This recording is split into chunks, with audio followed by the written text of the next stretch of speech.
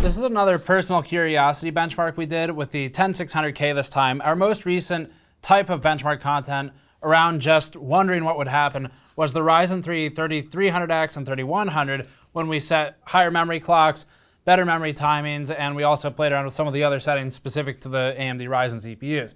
So for this one, we're taking the 10600K, and rather than just doing the simple all-core OC that we do for reviews as standard part of the review process, we've also applied a cache overclock, and we've applied better memory settings and just put faster memory in general to see how it would change the performance. So as of the review, which has all of the data you'll need to make decisions, as of the review, the 10600K with a simple all-core OC of 5.1-ish gets us to about the performance level of a 9900K in most benchmarks and pretty close to a 10900K in some of the other benchmarks, depending on what you're looking at. So here, we're going to see how much does just the RIN or the cache overclock really affect things, also known as uncore.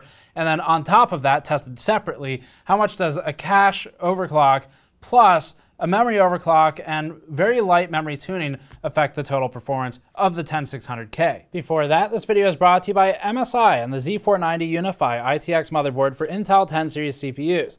The MSI Z490 Unify ITX board benefits from a memory layout that makes memory overclocking easy, positioning the board well for enthusiasts who want to tinker on a bench or in an ITX system. The MSI Z490 Unify runs 90 amp power stages, a 10-layer PCB, and seats the memory as close to the socket as possible, all of which benefit the overclocking experience.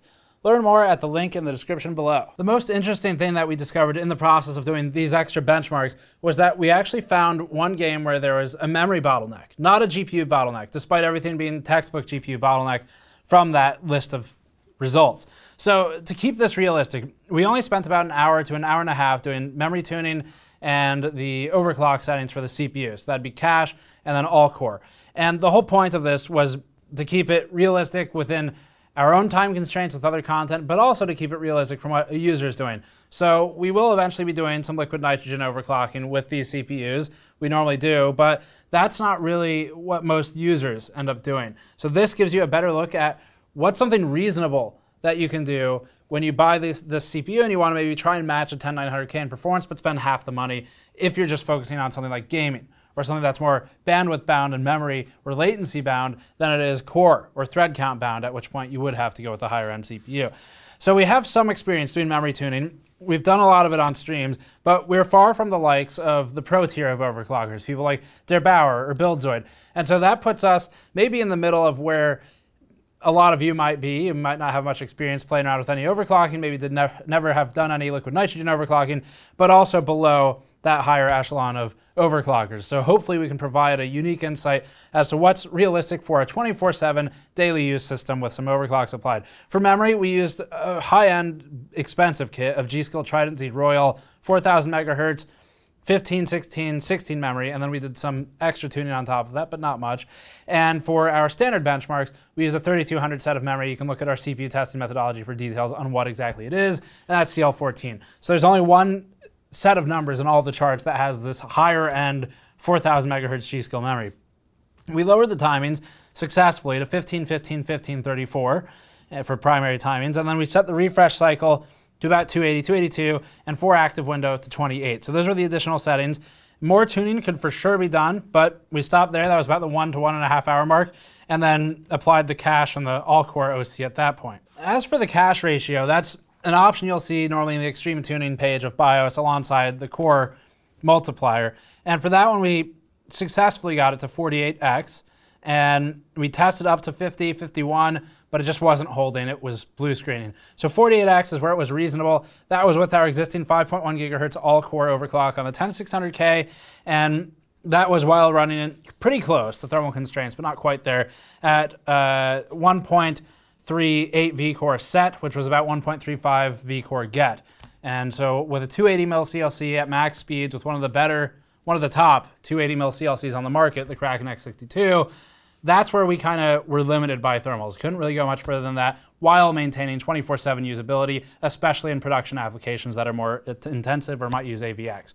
So that was the benchmark settings we went with, the overclock settings we went with while maintaining a normal liquid cooling solution. And at this point, we can probably get into the results. We'll go through some games, through a couple of production applications, and then talk about where you should focus your time if you want to improve the performance of your 10600K. The first test is the most interesting because it's one of the first times we've ever seen a memory bottleneck in a gaming benchmark. We've seen it before, but it's really rare.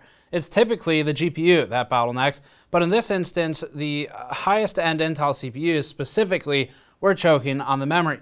AMD's platform doesn't run into this problem because it doesn't go as high in frame rate, and that's illustrated by the 3300X with tuned memory at 3666, as it's more limited elsewhere first.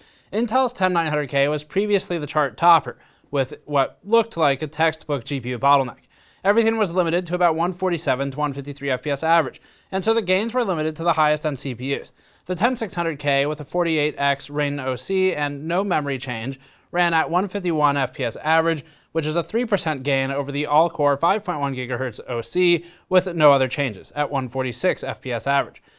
Uncore alone would be worth doing. Adding the memory tune to that was a significant boost, giving us an additional 6% lead over the 48X Uncore change, or a 9% lead over the original 5.1 GHz all-core 146 FPS average result.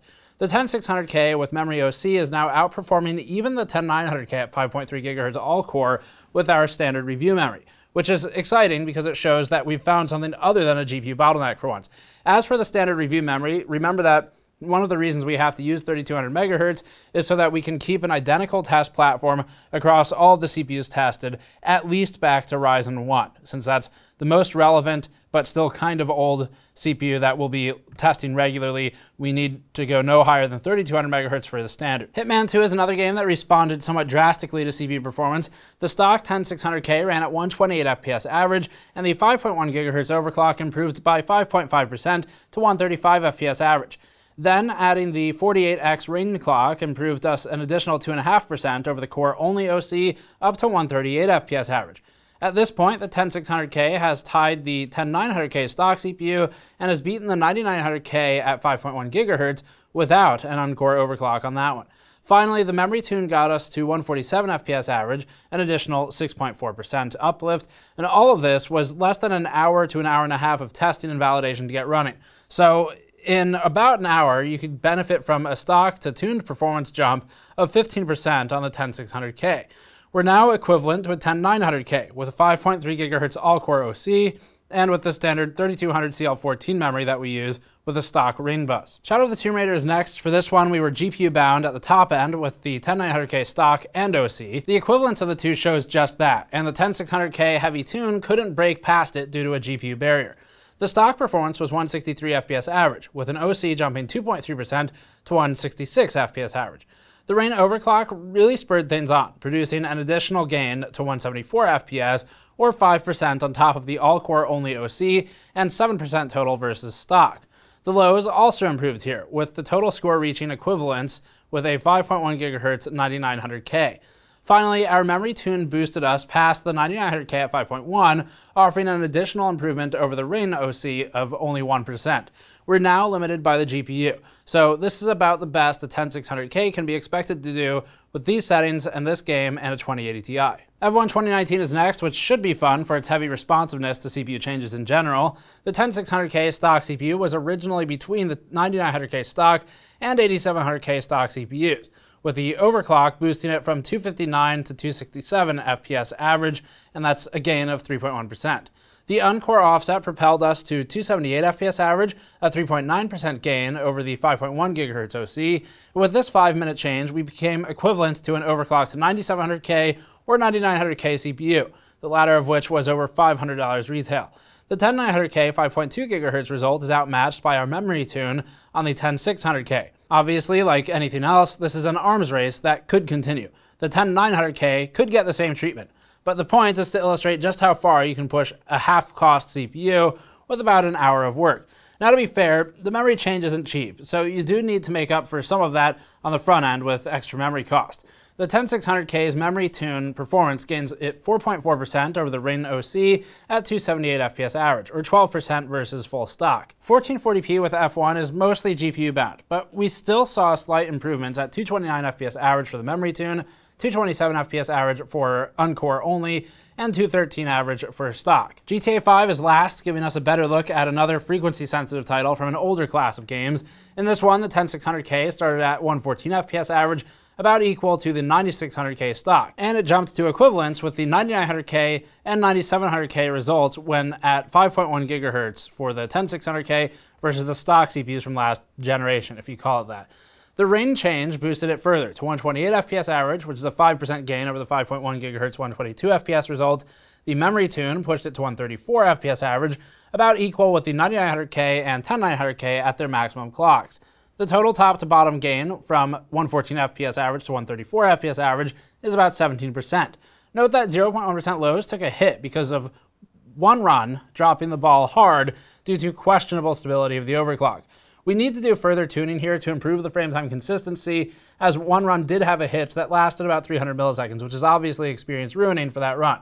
More voltage would fix it though. Blender isn't very responsive to the changes. These applications could only hold about 5 GHz all-core in our review, as 5.1 required just enough voltage to make it impossible or unreasonable to hold without thermal throttling on our cooling solution. Blender also is an AVX workload, which makes it a lot harder to run.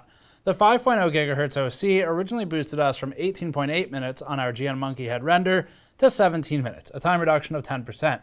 The cache OC pushed it to 16.9 minutes, which is within error and not really much of a change. The memory OC and the cache OC together pushed us to 16.4 minutes, which is a reduction of 3.5% against the standalone all-core OC of 17 minutes. That's not a huge change, but it is measurable and it is a real one. It's just that games benefit more. The GN logo render changed even less. The uplift was somewhat meaningful from stock to OC at 24 minutes versus 21.5. That'd add up fast if you were rendering a full animation, but the change to 48x and 4000 MHz memory is nearly zero. 7-zip is the last one. For 7-zip compression testing, the jump from stock to 5 GHz was 54K MIPS to 58K MIPS, while the cache overclock improvement was to 58,310 from 57,812, or less than 1%. The memory overclock gave us another 1.6% improvement, so there's really not much impact here. Decompression was about the same, with nearly zero impact after the initial all-core OC. This bench just really doesn't benefit from overclocking changes outside of the core frequency, and so it's really, unless you have a specific production application you know benefits from higher memory bandwidth or from tuning to the cache ratio or anything else that we've done here, this is mostly a gaming impact that you'll get, which still has a lot of value. It's just in a more limited set of applications. So that's the recap then. The biggest takeaway here is that it's absolutely worth the 5 minutes or so it takes to set some kind of ring overclock, some kind of cache overclock.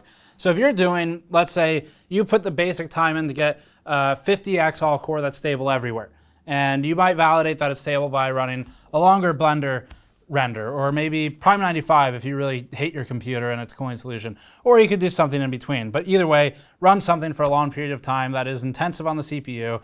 Ideally, you do a non-AVX and an AVX test to determine if you want an AVX offset or not, and you go from there. That's the first major part of the process, but after that, it's definitely worth maybe bringing down the all-core a little bit, one tick, just so you don't throw off your stability testing by having an uncore that's too close to the edge. Bring it down one tick or so, and then increase the cache and drive that up to start with 46, go to 48, and see how high you can get it up. And at that point, if it remains stable, you've basically done a couple of minutes of work with, not counting the stability test, with the end result being at least a 3%, 2% uplift versus a standard all-core OC in some of these games, and sometimes you're getting closer to 10%. And then versus full stock, we saw upwards of 17%, depending on the game. So absolutely worth the time to do it, and good learning experience anyway, and potentially a fun project for when you have a day off or something. As for the memory, that does have a big uplift, and that's part of that 17% number I just provided.